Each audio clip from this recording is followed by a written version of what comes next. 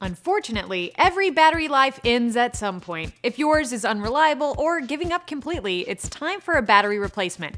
If you're ready to replace that battery in your 13-inch MacBook Air, you've come to the right place because today I'm going to show you exactly how to do that.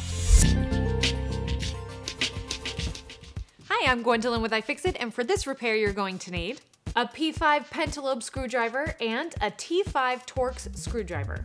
I have all the tools I need, and I also have my magnetic mat.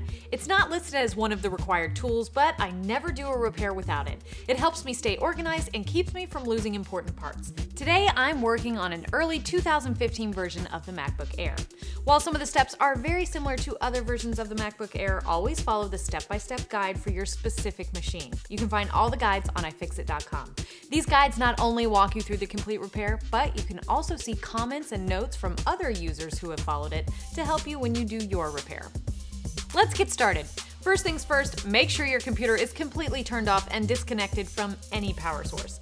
Then flip your Air over so we can tackle the back panel. To do that, we're going to unscrew the pentalobe screws holding it in place. There are 10 screws total, but there are 2 that are right under where the display meet the case that are a different size. So make sure you separate those from the rest on your magnetic mat when you take them out.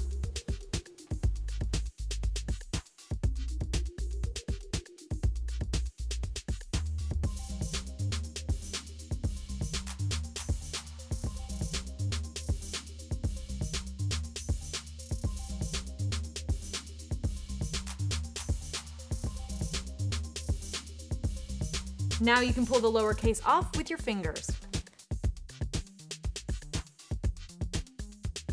Before we go any further, we're going to disconnect the battery. Apple made this part easy for us by adding a plastic pull tab. Pull it towards the front of the Air to disconnect the battery from the logic board, but make sure you don't pull up and damage the connector.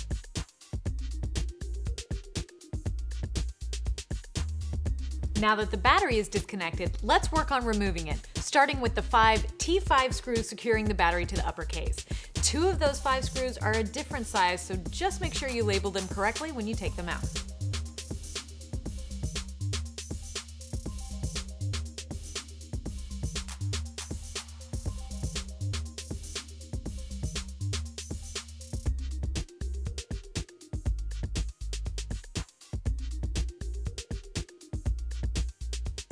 Time to take the battery out, but make sure you avoid squeezing or touching the 4 exposed lithium polymer cells.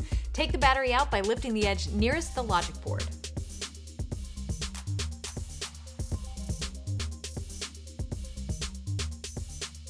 For reassembly, we recommend you follow the step-by-step guide on iFixit.com in reverse, or you can watch the MacBook Air reassembly video on our channel. You can find all the parts and tools you need for this and many other repairs at iFixit.com, and let us know how it goes. You can find me on Twitter at Gwendolyn Gay or follow iFixit at iFixit. Don't forget to subscribe to our YouTube channel to stay up to date on all our latest teardowns and repair videos, and give us a like on Facebook at facebook.com/iFixit.